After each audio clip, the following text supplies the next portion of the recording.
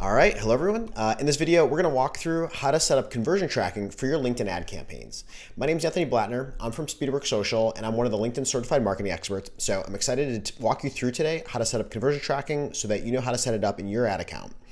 If you're here, you're probably either currently advertising on LinkedIn or you're planning to, and you wanna use conversion tracking to both measure and analyze the performance of your campaigns.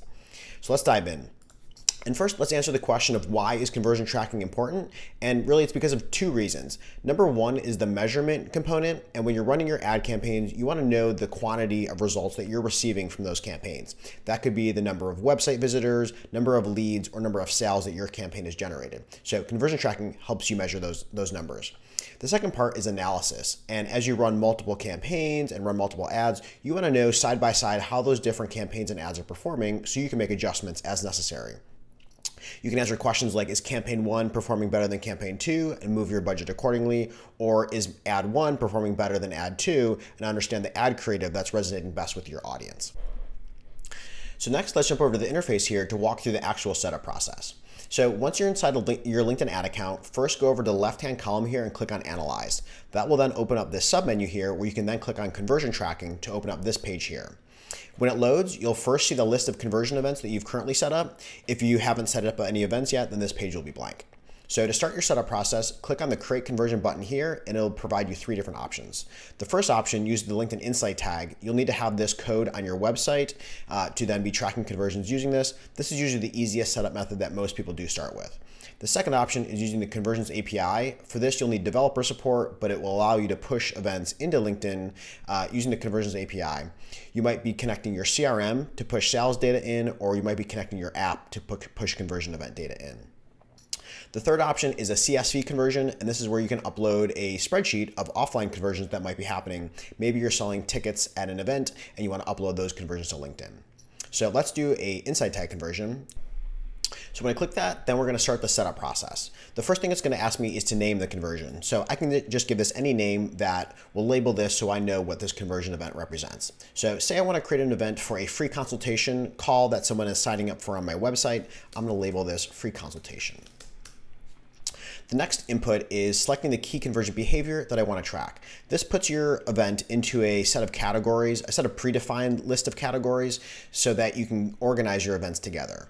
Now, because someone is signing up for this free consultation call, I'm going to call it a sign-up event, but yours might fall into another category. Next, you're going to select the value of your conversion event. This is an optional field. So if this is a purchase conversion, maybe there's a certain value associated with that. But also if your team values leads at a certain rate, maybe you would put that value here. The next question is the time frame for when this conversion event should be counted. And this is typically based on how soon or long it typically takes somebody to perform this action. So you all have the option for a click window and a view window. And this is saying that if this event happens within 30 days of a user clicking on the ad, then it will count that conversion event. But if that action happens 31 days after they clicked on the ad, then it will not count this event because it's outside the window. So you can set both the click window and the view window here. The next option is for the attribution model on how you want to credit this event. And there's two options here. First is last touch each campaign, and the second is last touch last campaign. And what this means is you might have multiple campaigns running that are reaching a user before they take a certain action. Selecting last touch each campaign will count a conversion event to each of those campaigns that touch a user before they take an action. Whereas last touch last campaign will only credit the last campaign that touched the user before they took that action. So last touch last campaign will count one conversion event for every action that happens. Last touch each campaign could credit more than one campaign, but you can see all the campaigns that helped influence that behavior. On the next page here, I can then choose my setup options. Using website actions is the easiest method that most people do start with. So if you're using the Insight tag, it'll automatically pull in all the buttons that it's seen and all the pages that are available, making for a very easy setup process. So let's say I know I have a call confirm page that after somebody signs up for that consultation call, they are then redirected to the call confirm page. And I know that if they made it to that call confirm page, they've completed the sign up for the consultation call, and I'll call that a conversion then. So I'm going to find my call conversion page here, and I'm going to select that. Now I can go to my next step. And there's also options here for a manual conversion setup if you want to, if your pages aren't built yet and maybe you have a URL schema that you want to use, you can use that with manual conversion setup, or you can do it with a tag manager integration. I'm going to click next here, and then the final page here is to select which campaigns I want to associate this conversion event to. Say I only want to add it to a couple campaigns and not all. I can then choose 1 or 2 campaigns to add this conversion event to, and so it will only have the chance to be credited to one of these 2 campaigns. Alternatively, I could choose to select all campaigns if I want all to be credited.